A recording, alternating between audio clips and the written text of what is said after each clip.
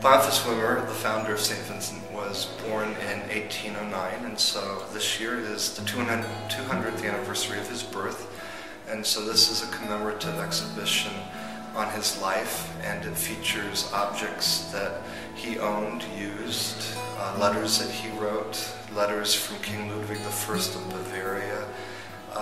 King Ludwig was Wimmer's great patron and benefactor and helped make the possibility of Saint Vincent become a reality. And so we have portraits of all of the abbots that have succeeded Wimmer, letters, paintings, portraits of Wimmer, paintings of what Saint Vincent looked like in the 19th century, and other objects that are of interest to the life of Boniface Wimmer.